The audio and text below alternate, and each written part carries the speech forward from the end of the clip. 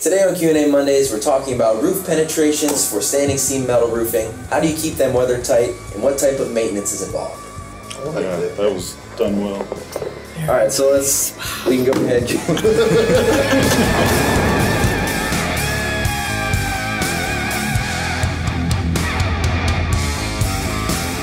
Welcome to Q&A Mondays. I'm Barnette with Sheffield Metals. Today we're talking about roof penetrations for standing seam metal roofing. We've got a great panel today. I've got Reynolds, Morrow here, Adam Mazzella, and Jeff Hock. And we're going to be talking about, like I said, roof penetrations, what is involved in keeping them weather tight, what type of maintenance is involved with them as well. So first, can you guys tell me a little bit, why would a standing seam metal roof need to be penetrated at all? What are some conditions that would lend themselves to that? I think the most common penetration you're going to see on a metal roof is a vent pipe. Every house, most buildings are going to have one for the restrooms and venting and things like that nature. Other common penetrations, on more commercial buildings are roof hatches, skylights, mechanical units. Pretty much anything you can think of that might not fit inside the space, but it can be mounted on a roof. Right. And when it comes to roof penetration, why is important that those are paid more attention to, or let's say paid a good amount of attention to keep them specifically weather tight?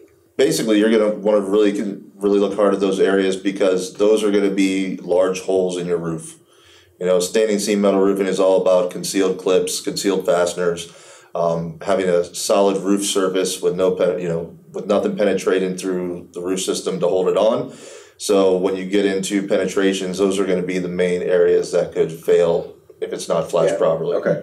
Yeah, and a metal roof, if you've got the right panel on the right slope, generally your problem points really aren't the panels themselves, but there could be opportunity for intrusion at the flashing zones, and that would include penetrations. Okay. So when it comes to penetration points, how do you keep them weather tight? What are some good practices there? Well, the first thing to do would be to separate them. Are they a round penetration or a square penetration? And then there are conditions to address that, those specifically. So why would those be different? It's going to depend on what you use to flash them. Typically for your round penetrations, you're going to use a pipe boot. It's made out of EPDM rubber usually. It has a steel ring around the flange, so when you fasten through it, it can't rip the rubber. It has multiple different sizes for different size pipes, and it's all labeled. So this is for top ring is for 2 1/4 to 2 3/4 inch pipe, 2 3/4 to 3 1/4 inch pipe, so on and so forth.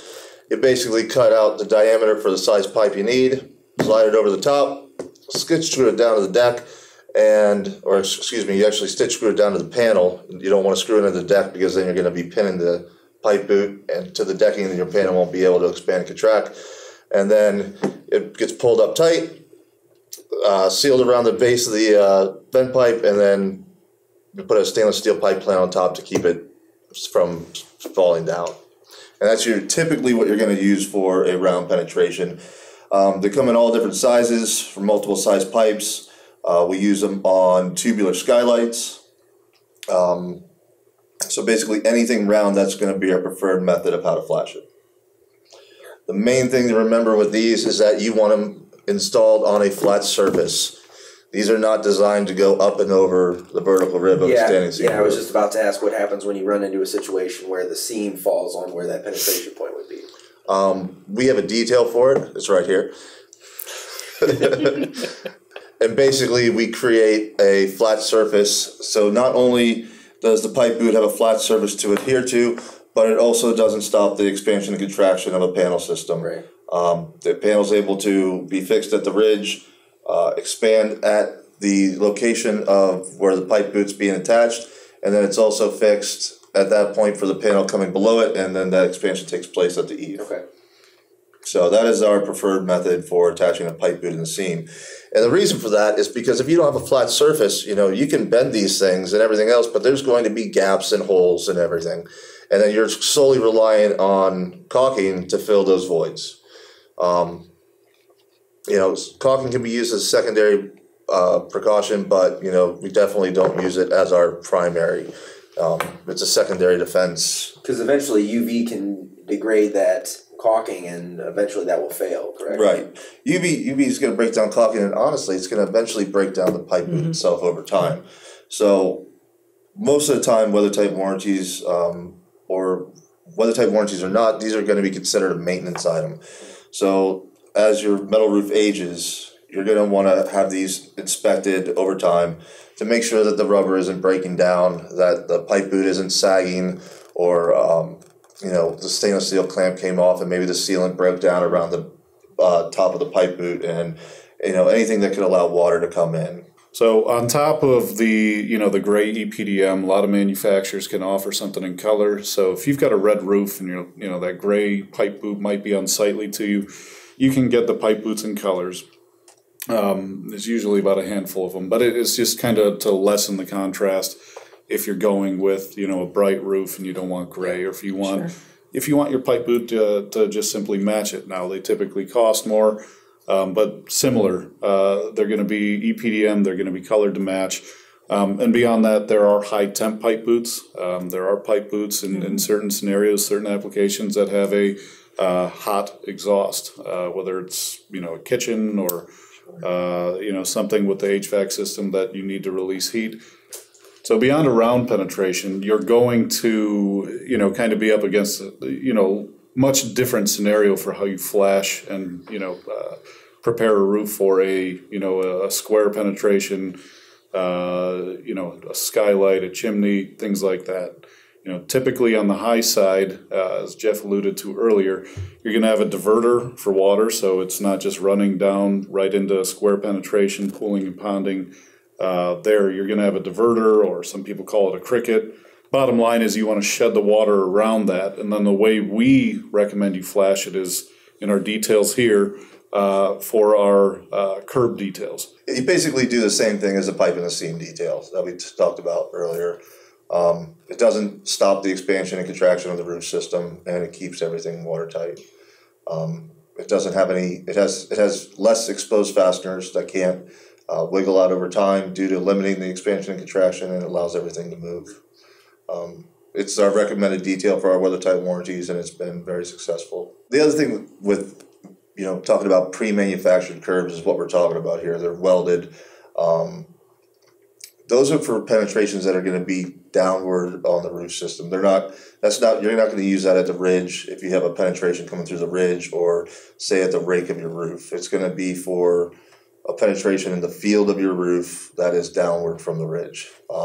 Otherwise, you could typically get away with flashing those areas with your standard flashing details, Z closures, things like that. The only thing you want to make sure of on a chimney is, say you have a chimney coming down halfway your gable, you want to make sure you have some way to divert that water so you're not bucking water. Okay. Again, curbs can be painted to match as well. Your metal roofing system, if you don't want a bare aluminum curb, it can be painted in pretty much any color you can think of. The same colors you can get the roof in.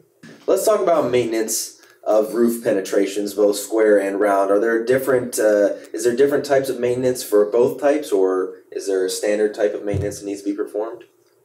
Well, you're going to have different maintenance because you're dealing with two different products. When maintenance comes, it's not so much maintenance as it is inspecting. Mm-hmm. You're going to want to check your pipe boots over time to make sure they aren't deteriorating. If they are, then you're going to want to replace it before it gets to the point where you have a hole in your pipe boot. It's not something that is hard to do. Any contractor should be able to do it. If you feel comfortable, you could probably even do it yourself. You're literally taking one pipe boot off and putting another one on top of it. You might want to get a pipe boot with a bigger base so you don't have to hit the same holes.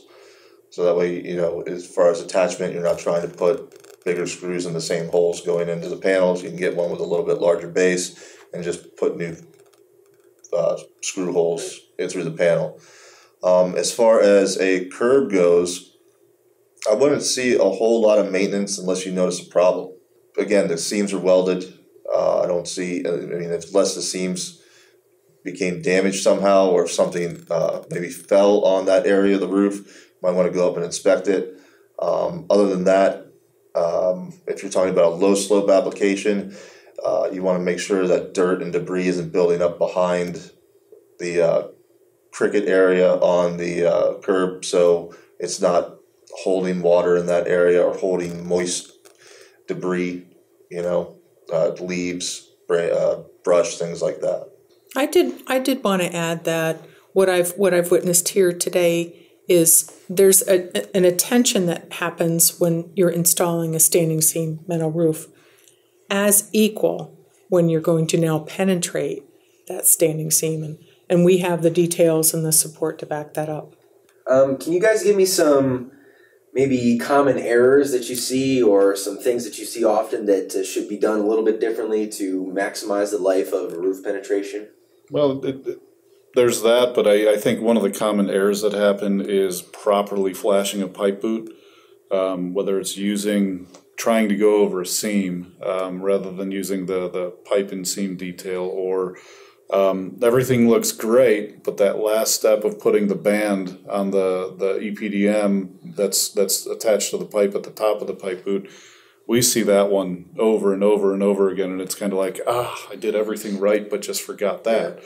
That's going to prevent it from slipping down, sliding down, where it might be in great condition, but it failed because that last step just wasn't taken. As far as curbs go, they get installed wrong a million different ways. Personally, I'm not a fan of stitch screwing a curb down on all four sides. It's, from what I've seen, is pretty common, even if it's an over-under techniques to where the panels coming from the ridge are on top of the curb and then the panels going down to the eave or underneath the curb. They still screw all four sides down. And when you do that, most of the time, one, you're counting on just sealant to keep water out from that area, and two, you are pinning the curb and those panels in that area. So, pinning the panels can lead to a lot of other things, from oil canning to just counting on neoprene fasteners, again, to keep your system watertight. Yeah. There's better ways out there to do it that are available. So I have in my travels actually witnessed penetrations that have gone on to standing seam roofs that looked like they probably didn't have to happen. A satellite dish, a homeowner doing his own solar installation. What do we have for that? What would resolve that for somebody before they do that? How can we address that for them? Yeah, and I wouldn't say it's just homeowners punching it. I mean, I've seen, a lot of times when you talked about solar, they're a solar contractor, and that's not to say that there's anything good, bad, and different about them, but they're technically not the roofing expert. Mm-hmm. So, what's easiest is let's just attach it to this roof, and a lot of times attaching it means penetrating that roof. We've partnered with S5, to attach, a lot of people attach HVAC units, they attach solar, they attach satellite dishes. Signage. Yeah, signage and things like that. And I think, the quick, easy way might be to penetrate that roof, but if you're not properly flashing it, that's a problem area. Then you've got to properly maintain it, where you can go with an S5 type product and attach these things without penetrating the roof, and create a low to no maintenance item, and avoid any potential issues down the line. So you might not get away with not putting any penetrations in the roof. Like, say, solar panels, for example, you can mount them with an S5 bracket, but the wiring might need to be coming through the roof system, and that's where, again, a pipe, come through a conduit, pipe boot would be used. But that's one penetration compared to, multiple per panel, So the less penetrations you can put on your roof, the better. And, there's options out there when, you can use them.